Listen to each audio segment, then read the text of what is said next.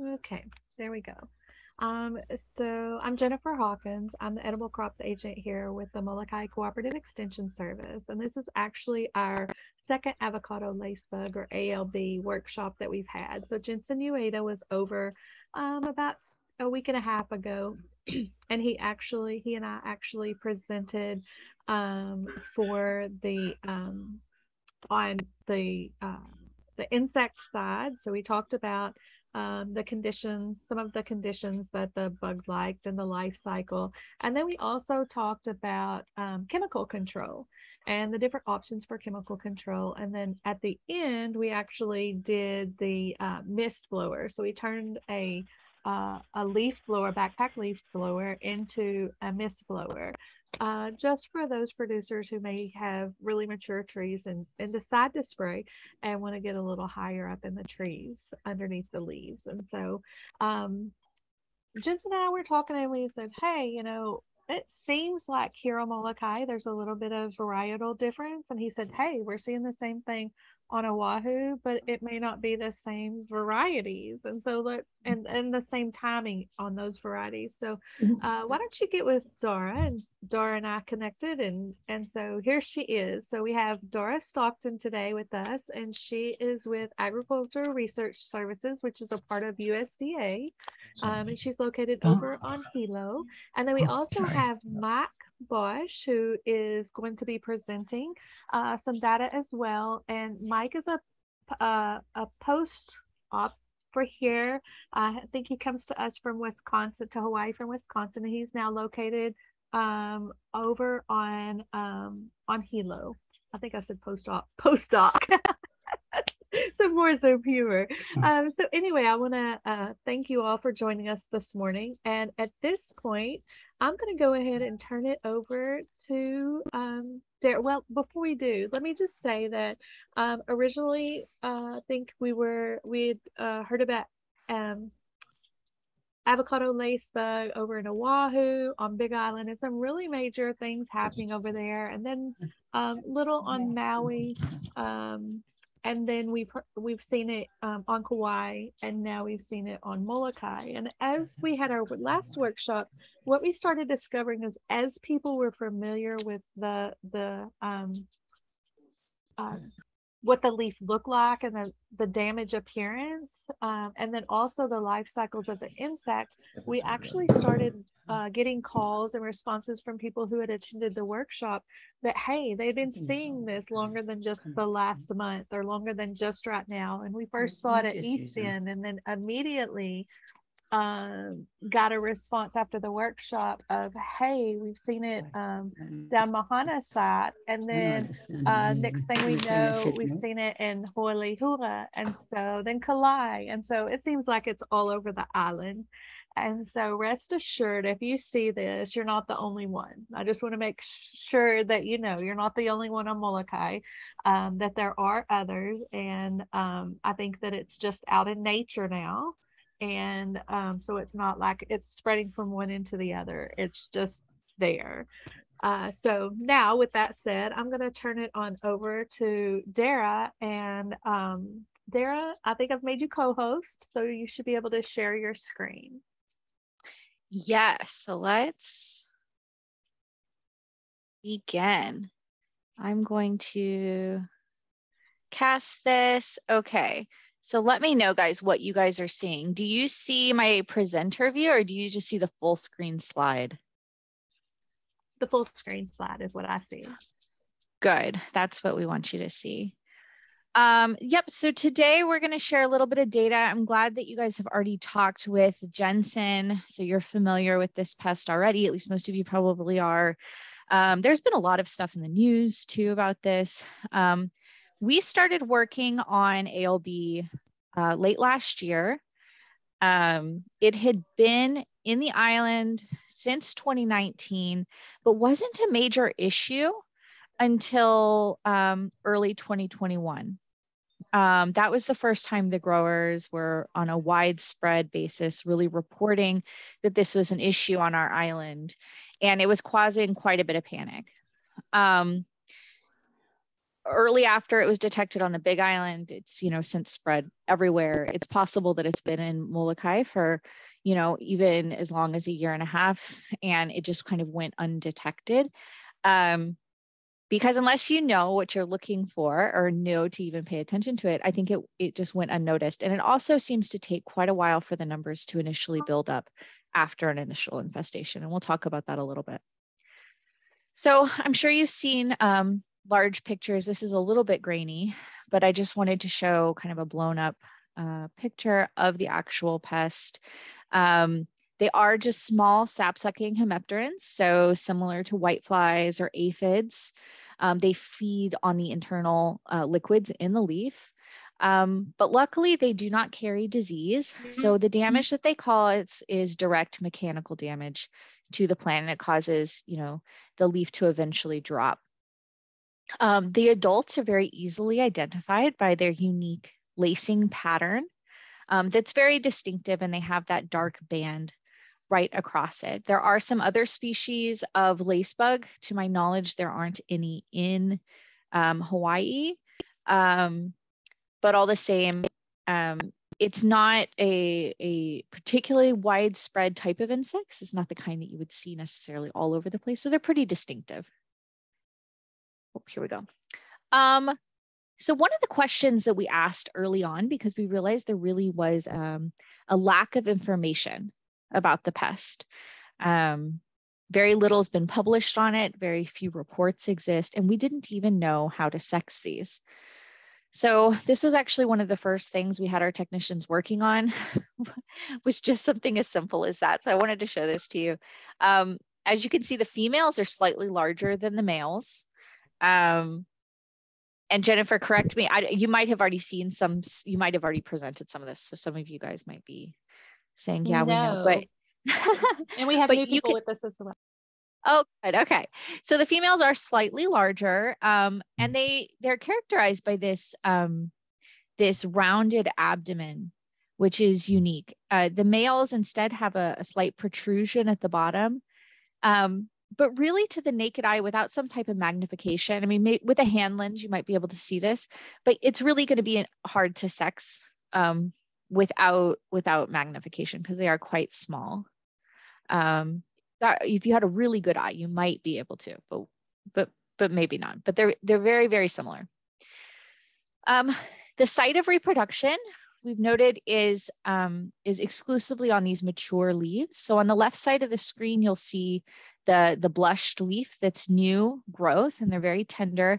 And you might occasionally see an adult or two on that leaf, but you'll never see eggs. We don't know how extensively they're feeding on these, but they do seem to wait until that leaf matures to start reproducing on it. So if you're doing scouting, the focus should really be on those mature leaves. And it also is an indication that, as far as management is concerned, if your trees are in new flush, that's not really the time to be so concerned about the plants, because the numbers, I mean, they're not going to be reproducing at that stage. So once the females pick a leaf that they start to lay eggs on, we've been trying to determine how many eggs she will lay and approximately how long it takes for those offspring to develop. So right now it looks like the females will lay anywhere from 30 to 50 eggs total, but she might spread those over 2 to 3 leaves. So this is a close-up view of what that looks like. And what you'll see are a few different things that, without, again, magnification, all kind of look the same. Very small little black splotches all over the bottom of the leaf. So on the left side, you see an egg, and those are identified by what you can see as a little round tube-like opening. Those eggs are often covered in a tar-like excrement that's very dark and sticky, and that is their feces, and you can see a feces droplet on the far right. So again, without magnification, you might think that you're looking at a bunch of eggs, but it could in fact just be frass. So that's some of where the difficulty comes in trying to do monitoring with the naked eye.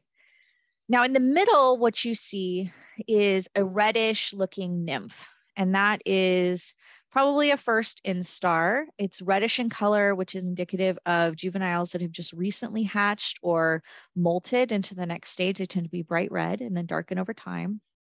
And then at the top, what you see is an exuvia. So those are the cast skins. So as the nymphs mature on the plant, they leave their cast skins behind them. And so this can be confusing again as well if you're scouting your field, because you might think that you have an active infestation, which could in fact be an old infestation if what you're seeing are cast skins from a previous generation. Oh, here's a few more life stages that you can see. Again, there's some frass on the side. We have a few different instars though. So on the far right, there's the first instar exuvia. They're small, shriveled, kind of cast skins with the leg shells and all of that. Then in the middle, you can see a newly enclosed second instar nymph that's bright red. And those are easily recognizable. And then finally, the very large third instar nymphs. And those are easily identified, but what you can see are developing wing buds. And it's hard to tell in the picture, but just kind of right in the middle area, you see these lateral protrusions, and those are the developing wings underneath. So if you're seeing mobile nymphs on your plant, that's a good indication that those are viable and that needs treatment. But probably the easiest thing to recognize to know if you have at least historical infestation problem is leaf blotch. So when we do our scouting for our trials, we will usually pick leaves that have an identifiable medial blotch. So you don't want to find something that has browning along the edge of the leaf. Instead, the ALB blotch will always be in the middle of the leaf, and using that to kind of narrow in where you're going to look for things, and then actually searching for what appear to be moving nymphs or adults.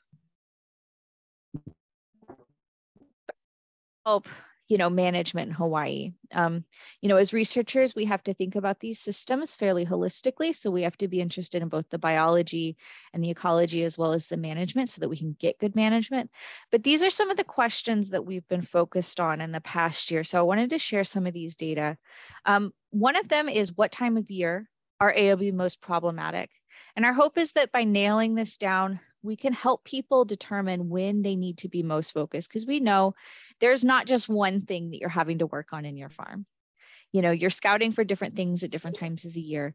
So we wanted to see if our populations of ALB here in the islands are the same as what they see, say, in Florida in terms of seasonality. We also wanted to look at cultivars, and I think that's probably what Jennifer really wanted us to present on today, because we've been looking at whether the Hawaii cultivars that are most widely grown here have varying levels of susceptibility.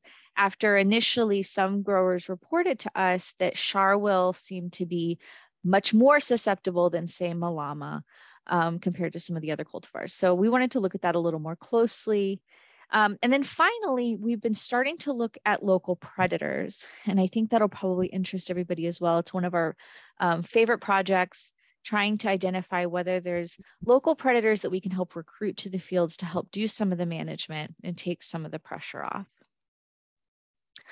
So this work involves, and it's still ongoing, but this will probably end up being a 2-year project in the end, but we're wrapping up the first year now, where monthly we're going out to these 4 farm sites. So the first one is Tom Benton's farm, which is about 2,100 feet near Hanaunau. And his farm is exclusively Charwill, which is great for consistency. We're also collecting data from Wakefield. So Brooks and Billy's farm, which is nearby, Kealakekua, and it's all Charwill and Malama.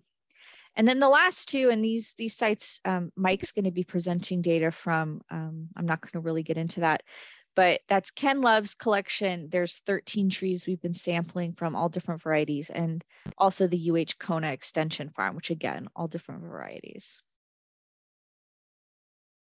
Here's what the Benton Farm data looks like. So we started collecting this back in October. We are still collecting data. In fact, I think Mike is planning to go out this week and go get a bunch of leaves for our September collection. But here is the data through July. And so what you see are two lines here, and this is the mean number of total ALB per leaf. And you'll see that the bottom line are the adults, and those numbers are relatively stable. So they were a little elevated in the fall, you know, around 15 adults per leaf, with a drop as we moved into spring.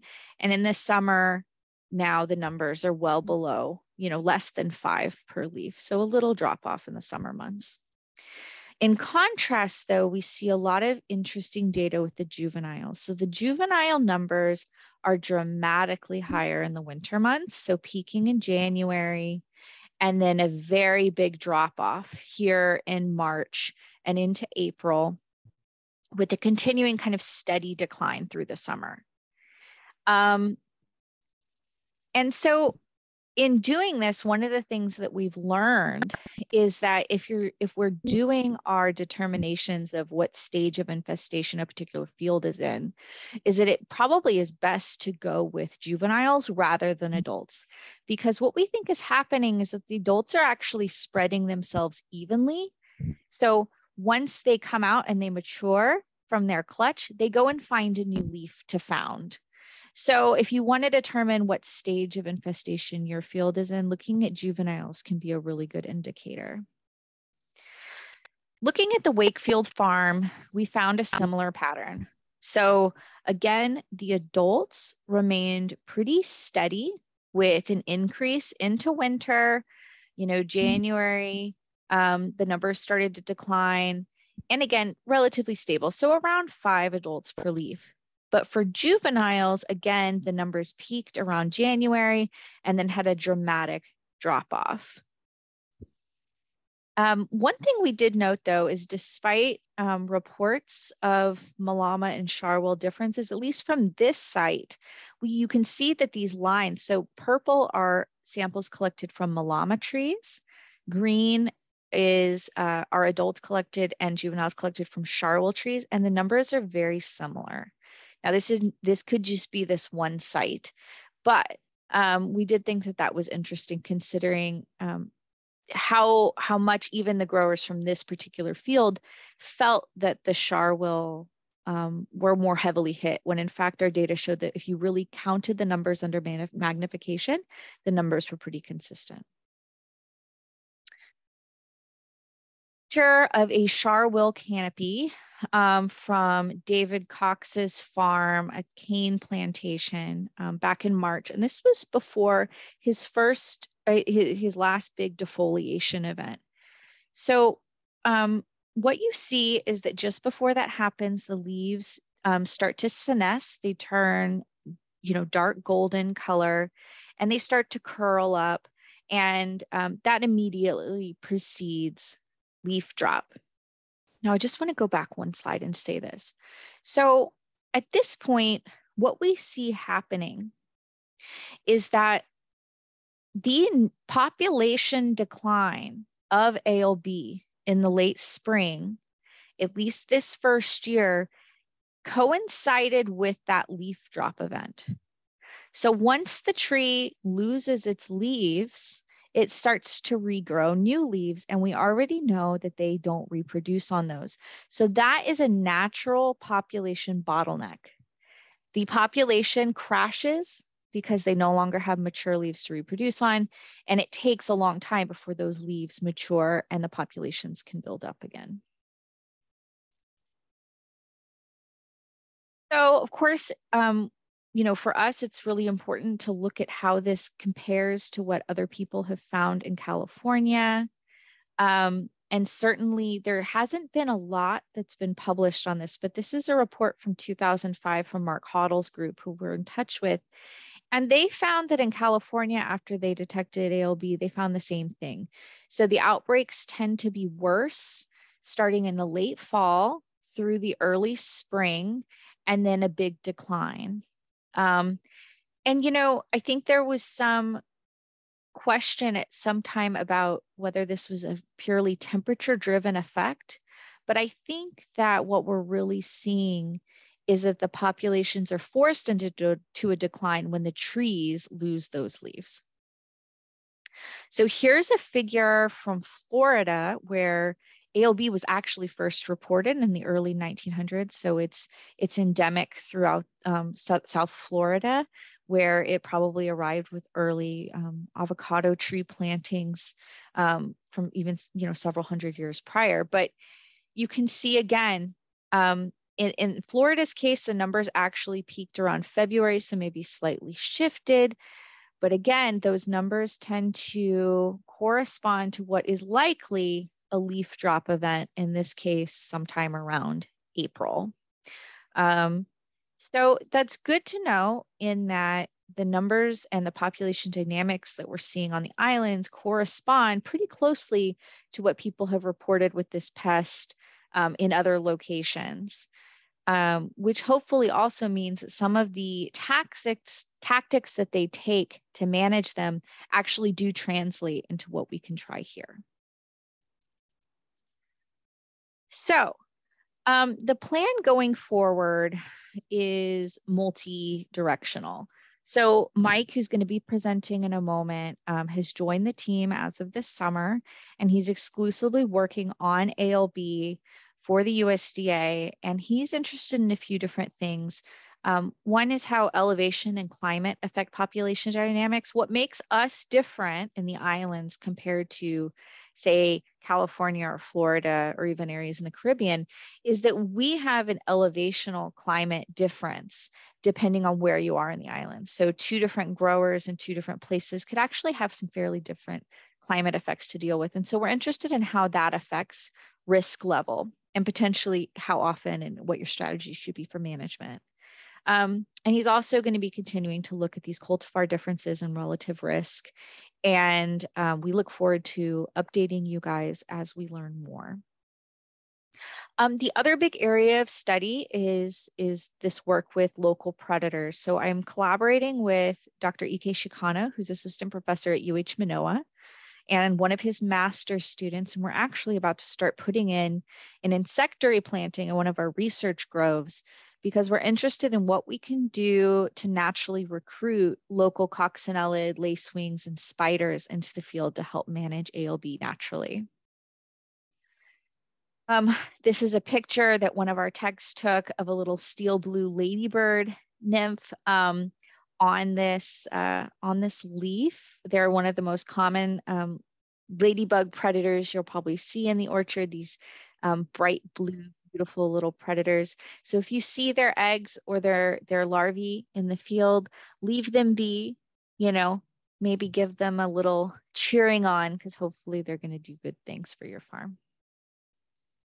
So with that, I will unshare my screen and turn it over to Mike.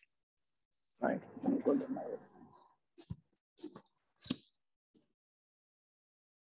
Let's see. How do I unshare? Oh, stop share. There we go. Okay. Let's see if I can get this going. There we go. Is everybody able to see the slide up right now? Yes. Perfect. Yeah, so I'm just going to talk a little bit about just the cultivar risk assessment and kind of some differences that we've seen over the last year-ish in terms of ALB abundances between various different types of avocado trees. Yeah, so like I said, kind of the big goal in looking at this cultivar risk assessment was to really examine differences in ALB abundance and ALB preference between different avocado cultivars, and with the ultimate goal of trying to answer the question of which cultivars are more at risk, particularly more at risk of experiencing early leaf drop and these defoliation events, and from that kind of resulting yield loss. So when looking at sort of this risk assessment, it really comes down to looking at this interplay between preference and susceptibility. So it's really looking at what cultivars does the ALB kind of prefer to feed on, and how resilient are those trees, those particular cultivars, in sort of withstanding leaf damage from ALB before experiencing these leaf drops. And so if we look at some of the previous literature, both in California and in Florida, they do mention that certain avocado varieties and cultivars do vary in their susceptibility to leaf damage from ALB feeding. And on top of that, they do suggest that ALB does exhibit some preference for some varieties over others. And so what we did, and kind of what Dara was mentioning, during these surveys, we surveyed some groves that were growing multiple different cultivars kind of in one sort of central location. And of those cultivars, what I'm going to show you are just some results in ALB abundance for 7 different cultivars. These include Bayshore, Haas, Kahaluu, Malama, Nishikawa, Sharwell, and Yamagata. And so what I'm going to show first is just differences in sort of the infestation levels between these different cultivars over, on average, over the year that we've surveyed these trees. And so what kind of right off the bat, what we do seem to see is that there's first off, there's a lot of variety or variability in terms of these infestation levels between these different cultivars. But in particular, there are some cultivars that seem to have higher infestation levels than others. These include Kahaluu, Bayshore, and Sharwell, which had kind of been mentioned earlier. But so what this is showing is just these infestation levels on average over an entire year. When we look at the month-to-month infestation levels between these varieties, what we see is there's actually a lot of variation. So some varieties might have, or some cultivars might have a lot of infestation one month, and then that infestation might be very low the following month. This large variation might be what we think is dependent on the differences in the timing of different growth events for these trees. So differences in the timing of flowering, of these stages of vegetative growth, and just how the fruit is maturing for these trees as well. And so we think that this might also be kind of influencing these infestation levels and kind of how it's varying throughout the year. So on top of just looking at these infestation levels, what we've also done is we've taken the time to look at what different sort of leaf traits or leaf qualities might explain why there are these differences between these cultivars. And so what we did was we did some data collection on a variety of different leaf traits, including leaf thickness, antioxidant levels, turgid water content. Antioxidant in this turgid water content, it's really just analogous to the leaf quality that the ALB is feeding on. So just those plant juices, how high quality is that for the ALB? And what we see in kind of all of these different traits that we measured is that there is a good amount of variability between these different cultivars.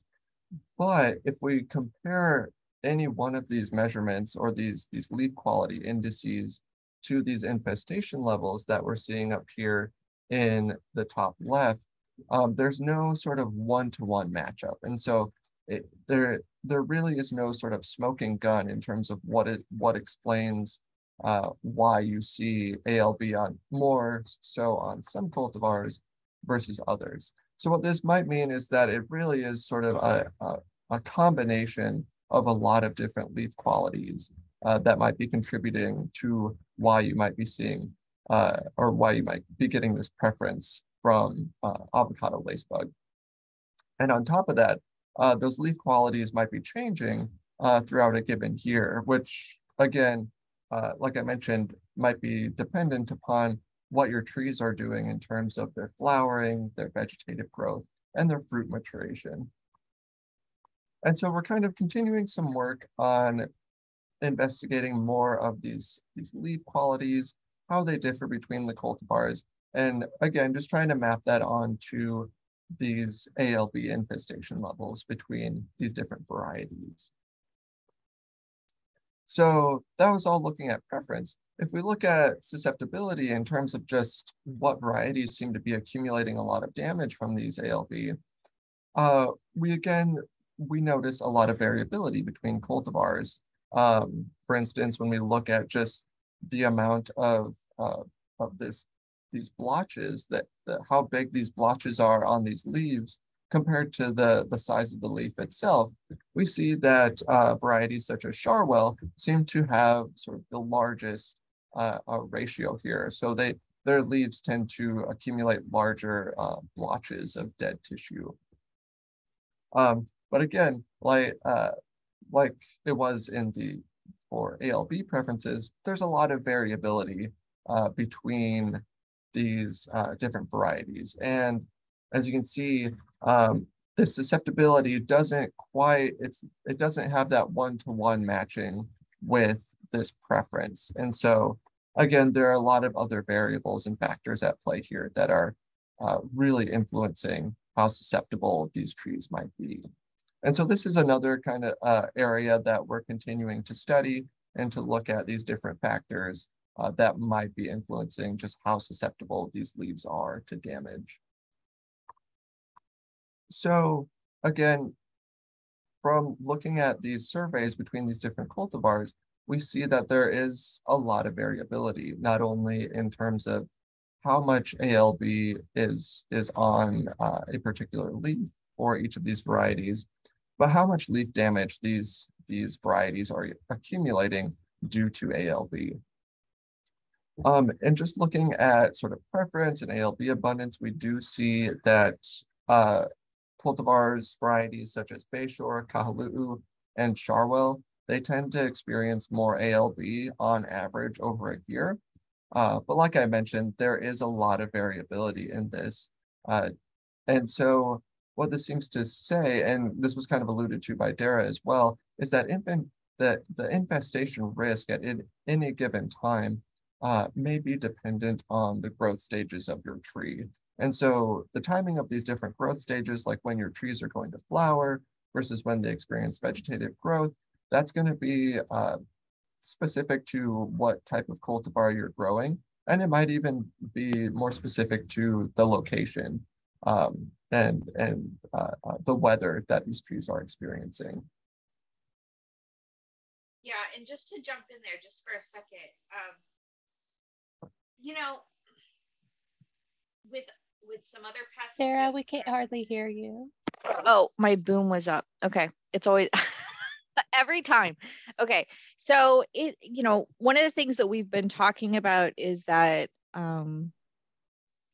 yeah, so if you're really concerned about when you need to be paying attention to your trees in terms of ALB, and if you want to go in there and manage it, the best time is probably going to be just as those leaves are starting to mature. And that's going to be different for every tree. And it's going to be dependent on when that last leaf drop period was, but also the different cultivars are going to develop at different rates. So it's really on a case-by-case basis. But what we still don't quite understand, and I think this is really the critical question that we're going to be working on over the next year or two, is how do these different infestation levels actually affect yield, right? Because just because the trees are dropping their leaves doesn't necessarily even mean that there's a meaningful difference in fruit quality. So we are really trying to develop experiments that answer that question, and for the biggest cultivars that are grown locally. So we're focusing on Charwell, Malama, Kahaluu, Yamagata, Nishikawa. And if you guys have any specific needs for a specific cultivar that you would like us to look at that's not on that list, feel free to reach out to me and let me know, and we can see what we can do. But I think that that's going to be the really critical question. I mean, I think at this point, it's wise to, use management strategies to try to protect your trees. But ultimately, we might be able to help make recommendations that actually mean you don't need to worry about this pest quite as much if yield effects aren't significant. So that is part of why these questions that Mike's working on are so critical. And hopefully in another year, we're going to have more answers for everybody. Hi, Dara. I have seen trees in this area, Kula, and it seems that it's not so bad. The trees are infested, but they don't lose too much leaves and still producing. But in very dry areas like Lahaina and the Kulak Park is dry. The trees usually lose all the leaves. Yeah. The next year production is almost nothing. So the trees flower more for the next year. So do you think that the weather it's influencing to the damage of the... Absolutely. So Mike can kind of speak to this a little bit. Before he does, I'll just say, like most insects, these ALB are, have temperature dependent development. So at cooler temperatures, populations aren't going to grow as rapidly because it takes them just that much longer to go through their life cycle. So that could be a factor. But Mike's actually starting to look at low, mid, and high elevations around the Captain Cook area and trying to answer this question. But Mike, why don't you kind of address Rosemary's question a little bit more? Yeah, so depending on like weather, like Dara mentioned, weather is going to influence how quickly this ALB populations grow. But it also is going to influence, how stressed the trees are. So it could be in drier areas. These trees are a little bit more water stressed. So that could make their susceptibility or risk to infestation a little bit higher. And on top of that, too, this can also influence sort of, the timing of these different growth stages.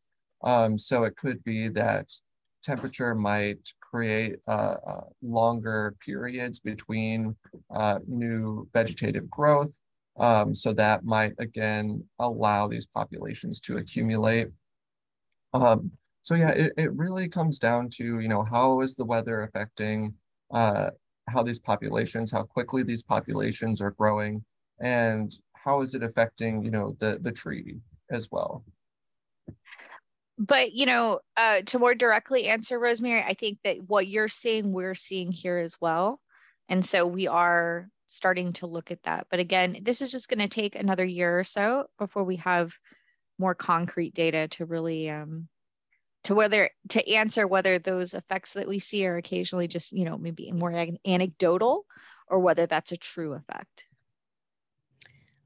Thank you. Another question. When you sample the laceback, do you count the young stage, the juvenile, or the adults, or both? So for our purposes at this point, we're sampling both. So we bring the leaves back to the lab, and every tree we sample anywhere from 5 to 10 mature leaves. This first year we did 10 leaves. We're actually talking about reducing that and going down to 5 leaves per tree, but then adding more trees to our sample sites. But I would recommend doing both adults and juveniles if you can. But if you are constrained, I do think that you know, juveniles are probably the better measure of active infestation in terms of knowing what, you know, what reproductive stage the population is in. But adults are certainly easier and easier to do without, say, a hand lens. So it's hard to say. Both if you can. Okay. What I wouldn't, the big concern though is not to count dead insects, not to count exuvia, and not to rely on leaf blotch as your only measure. So if people are walking around their field and saying, oh, I have really bad ALB because I see, you know, all this black stuff on the underside of my leaves plus a large leaf blotch, the concern is that that could be an infestation from a few months prior, right? So your scouting isn't reflecting what's happening today.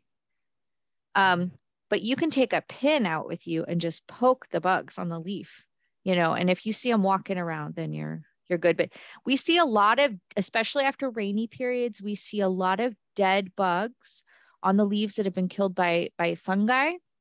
But unless you take the time to poke them, you wouldn't know that necessarily because, you know, they look the same, they're so small. So you need to see them moving to make sure that they're not dead. Yeah, and just kind of jumping off of what Dara said, yeah, your leaves kind of keep those blotches, even though, you know, these ALB colonies might be long gone. You know, another sign too is if you're looking at the underside and you're just seeing, you know, a lot of these insects and everything, if they look like they're covered with fungus, that sort of thing, then that's probably typically going to be a sign that that colony is no longer sort of active on that leaf. Okay. Another question. Do you know that the threshold of this pest? Sorry, can you repeat that one more time? Or do you know the economic threshold for this pest? No, but we are, we're starting to do some planning and we're submitting a grant to work on just that. Because we'd like to be able to make some determinations about the economic injury level and economic thresholds for management. But right now, nobody has made a recommendation to that effect, as far as we know anywhere. And I think that that's really important because we need to know at what stage management needs to be applied, you know, whether that's, you know, when you see 10 juveniles per leaf or 30 juveniles per leaf. We're not really sure. And until we know how that number actually translates in yield, which might be different for different cultivars, it's really hard to say. But I do think that those threshold values are going to be cultivar specific because not all cultivars seem to respond to infestation stress the same way. So you could have 30 ALB on, you know, average on one tree and 30 ALB average on another tree. If they're two different cultivars, they could respond to that same amount of bugs totally differently, meaning one won't develop large blotches, won't drop its leaves as frequently, and the fruit will be more intact. Whereas another cultivar maybe develops really large necrotic blotches to the same number of bugs, drops their leaves more frequently, and therefore has a larger fruit decline. And that's really what we don't know. Okay. Sounds a lot of work. A lot of work. Somebody's got to do it. Yeah. Right? Thank you. So Dara, one of the questions that I had is last time we actually met when Jensen was here and we talked about controls. There were both conventional and organic controls. For those producers that you've worked with that have not done anything and just let nature take its course, have you seen a major decline in their production? And is that usually just one crop, or are you seeing that they miss two crops out of that? You know, so this is where making these determinations is difficult, is that the reporting is a little bit spotty. So some of our growers will say, oh yeah, I know our fruit this past year was a quarter of the size that it should have been. However, there aren't actual yield data to back that up. Okay. So on top of that, there have been some concerns about overuse of, say, fungicidal products or things like overuse of copper that could have actually been driving that. So we don't know what those numbers really look like. So this year, we're going to be starting for the first time to really seriously collect that information so we can really see what's going on. But I think that that's something for everybody to start paying attention to. You know, the other thing that complicates it is that some of these varieties tend to be mass producing. So one year they tend to be heavy and the next year they tend to be light. And that's a natural cycle for some avocado varieties. So then parsing that out with ALB influence is made a little complicated, which means we might be, you know, 4 or 5 years out from really having a definitive answer. Okay. I realized that just not having good canopy to shade the fruit itself can cause some problems, as well as not being able to produce photosynthesis. Yeah. So I know there's several different things that would play in there.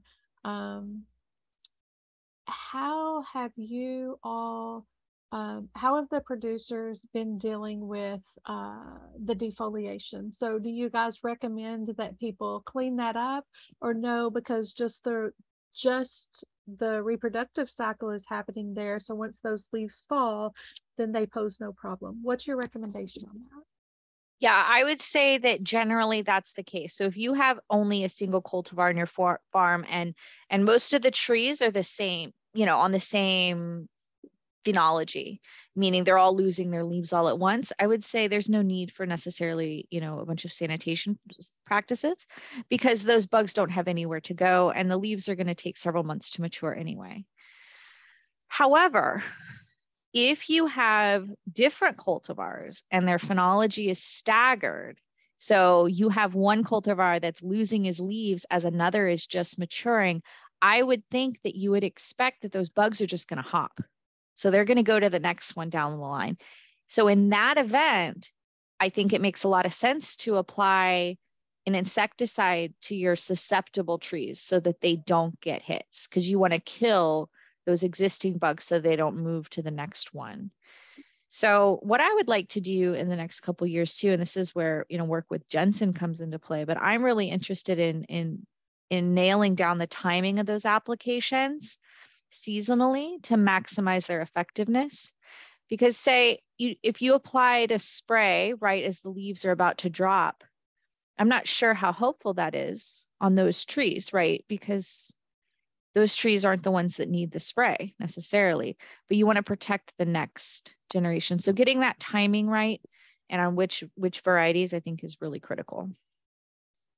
But there's been, you know, increasing work about how applying your heaviest insecticide right at that moment where populations are starting to increase is probably the best time of year and the best use of your money.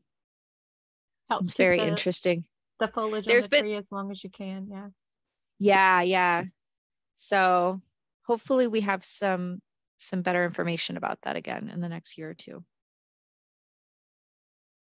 Do any of our attendees have any questions? You can just unmute yourself and ask.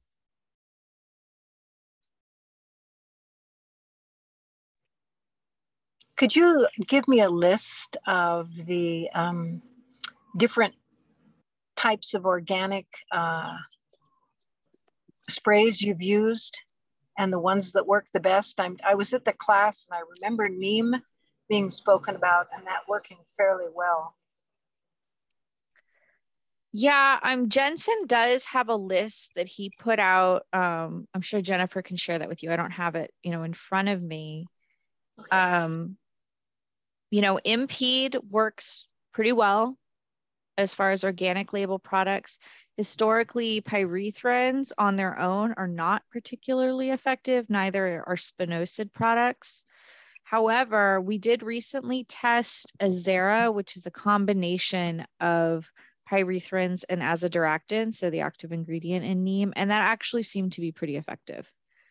So that seems like a good option. But like anything, you said it's a combination of which two? MP and what? So Azera is a combination of pyrethrins and azadirachtin. So it's like a pyganic neem combo. And is that something you buy combined, or do you combine it yourself? It is something that's pre-formulated. Okay. But yeah, so Jensen has a list because he did a full organic management trial looking at several different products, and he has a rotational management recommendation in place. I'll look at that again. I'm just not on Molokai right now, so I don't have that.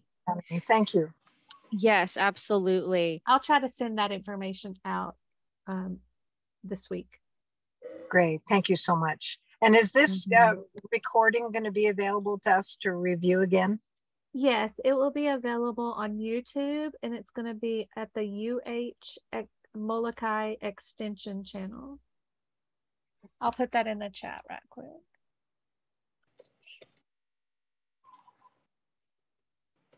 Thank you.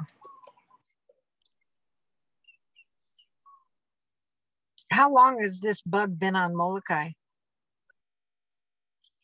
We thought we found it in August. However, it seems after our last workshop and conversation that several people have seen it over the last year, but really didn't know what it was.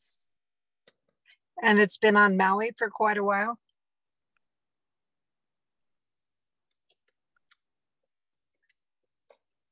Dara, can you attest to that? Rosemary might have the best information for Maui, but as far as I know, it has been on Maui about the same amount of time as Oahu and the Big Island. So I think it was also first detected in 2019. Mike, do you recall? Okay, Rosemary confirmed that. Good. Yeah. So it honestly, yeah, this at least probably that long. But again, kind of like with Molokai, it's possible it had been here a bit longer than that. But, if you know what you're looking for now when you drive around the island, you'll start to notice all the avocado trees because you'll recognize the blotches. Absolutely. Every home we've gone to, and we're at a big avocado farm right now, it's everywhere.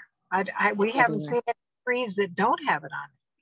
Yeah, no, it's true. And what's so incredible is late in the season, it gets to the point where every single leaf on that tree will have a blotch, every one. And so we think that the bugs are just moving from one leaf to another. And as a clutch develops and all those adults come out, they disperse, to go found a new site. And so before you know it, the whole tree has them. So go ahead. Dara, I had a question. I had one producer who is an organic producer who was really curious as if they decide they're not going to use chemicals, is there some heavy pruning that they should do?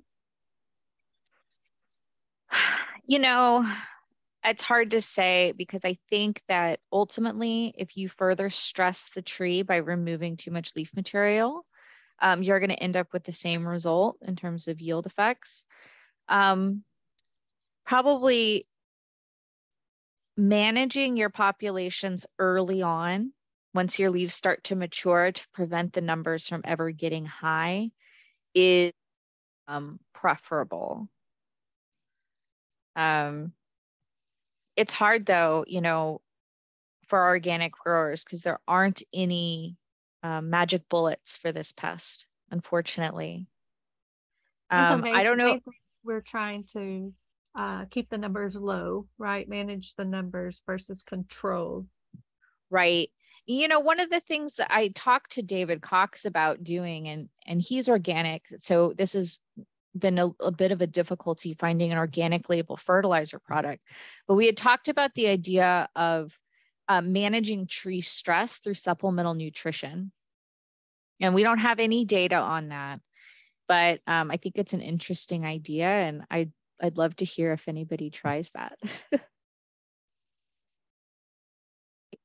You know, we're interested in how to relieve overall tree stress rather than necessarily trying to keep your trees 100% clean too.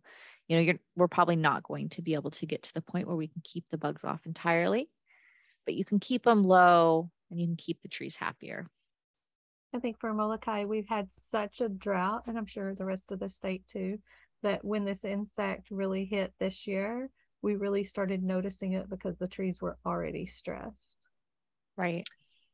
I will say one thing. We only had one tree that we just loved, that we watered all the time during this drought. I would say probably 3 times a week for an hour. We put heavy fertilizer on it, and it's just as infested, if not more, than the rest of our avocados. That doesn't say anything about what you just said to negate that. I'm just saying we figured that would be the healthiest tree, and it isn't. Well, but I think, how will that tree then respond in terms of fruit production though? That's a really good question.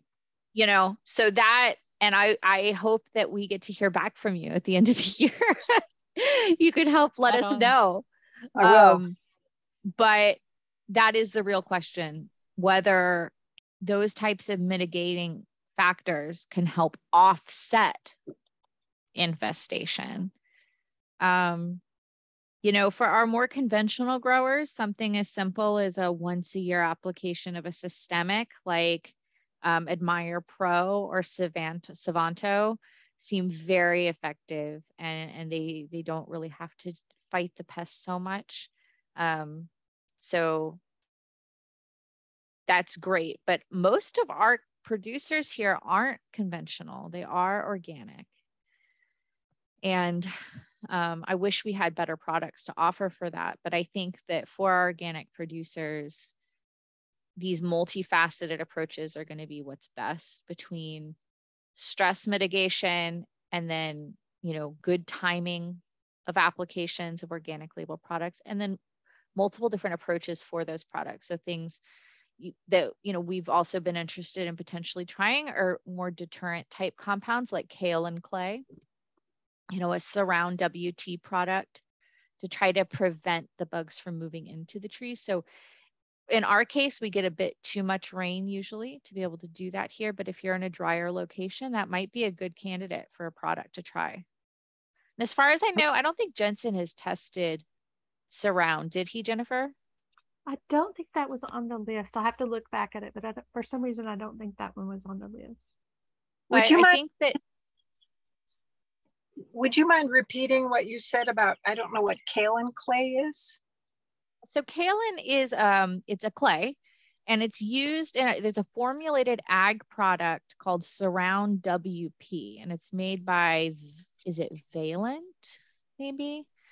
But it's miscible in water. So you mix it up, spray it in a tank like you would an insecticide. You can spray it to the underside of the leaves, so it won't affect photosynthesis. And it dries as like this chalky substance.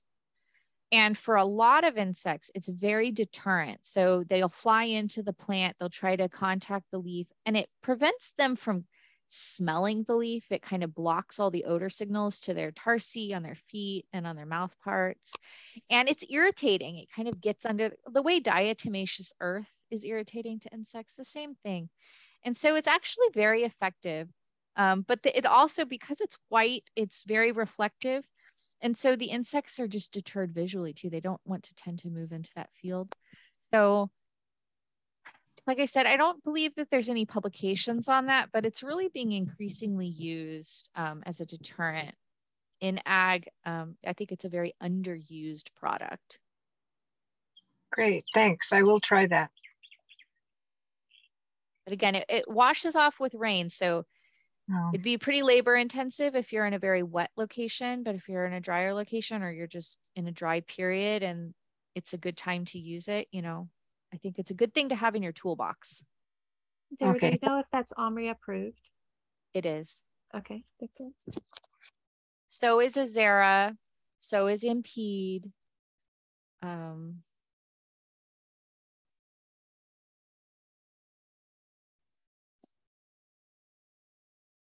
I know a lot of our growers, instead of Impede, they're using Copa. But I haven't used that myself. We also tried a horticultural oil that was used in Florida against psyllids as an organic option, and we did not find that that was effective for this pest here. Anyone else have any questions?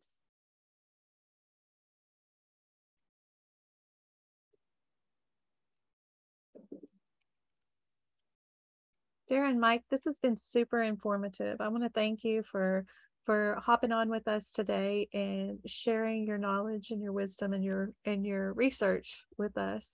I think that it will help us make better decisions, and I personally look forward to hearing the results of the work that you guys continue to do.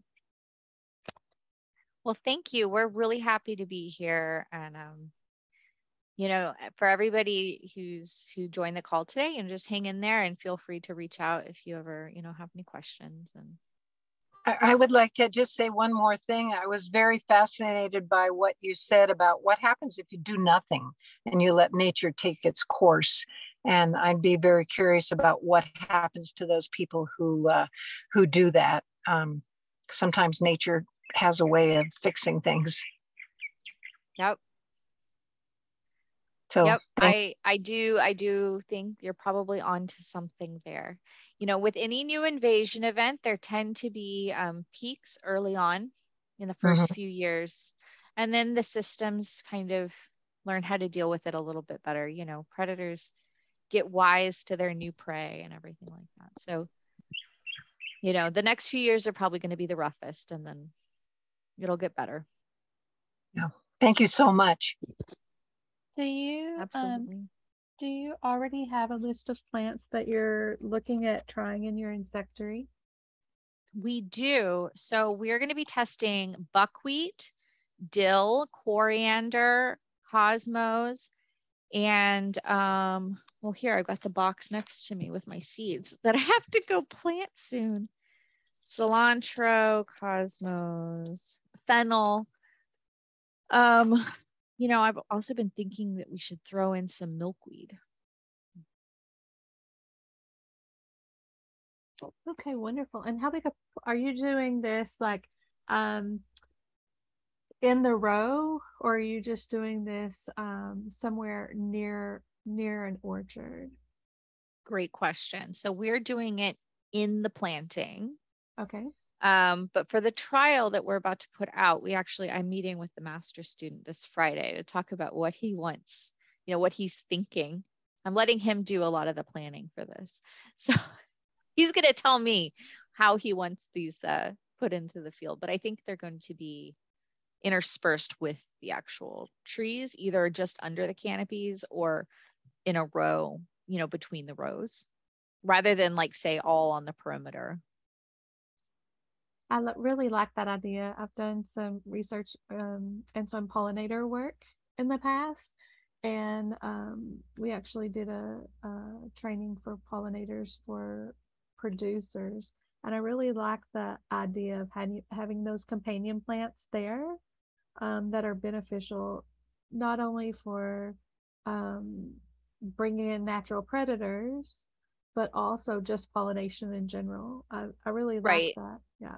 Right. Yeah. You know, I think it's about creating a healthy agro ecosystem.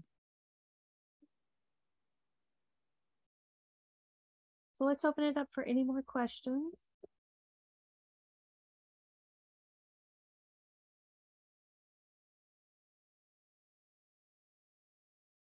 Okay, well, I don't Could I just ask one more, what you were just talking about? this is a trial that you're doing of trying out these different pollinator, it sounds like mostly flowering plants. And has anybody had any luck with that anywhere? Yes. So the and because I don't want to take credit for this, so our master's student Kevin Armstrong has been looking at the literature for plants that have a published history of strong recruitment for specifically lacewing predators. So the green neuropteran predators with juveniles that are called often trash bugs, you know, because they'll collect bits of dead bugs and things on their backs. But they're really voracious predators, and they can consume hundreds of little aphids or lacewing babies or eggs, all sorts of things. Similar to coccinellids. So he's using data not necessarily for ALB systems, but for general recruitment of lacewing predators. And there is quite a bit of data on that. And where would I see that data? I would look online and look at companion plantings, kind of like what Jennifer was talking about. I can ask him to send me a few papers and see about forwarding them on. Okay. But you should be able to find stuff online about that. Okay, so I thought I heard two things. One was companion plantings, where you plant around the tree various pollinating things like cosmos and dill. And the other thing I thought I heard you say was bringing in a predator for the lace ring. And I don't know if I heard that correctly or not. No, so well, there is possibility for augmentative control. So we could bring in the predators and hope that they stay put. But generally, the better approach, in my opinion, is to encourage local predators that are already in the area to go into your crop space and stay there, right? So you want to give them the resources that they need. Generally, if you try to bring in predators that aren't from there, you know, you bought them from a company, you know, they don't know this isn't where they chose to be, you know, and they're very quick to disperse and to move out again. So do you know if ladybugs and praying mantis eat this lacewing? Sure. Because those are both already available. Yes. So ladybugs were, like I said in the presentation, so those steel blue ladybirds are really prevalent in our fields, and they do seem to be feeding on ALB. I haven't seen any mantids out in the field. Have you, Mike? No, I haven't. Yeah, but if you have access to them, you could certainly try to bolster their numbers. It won't hurt. And I just want to make sure everybody understands that there is a difference between the lace bug and the lacewing. Yes. So it is confusing. The terminology, yeah, it gets confusing. It does. That's why I try to say lacewing predator. You know, it's a little, yeah. And do you know if the praying mantis is a predator of the lacewing? I have not seen any information on that at this point. Okay. Thank you.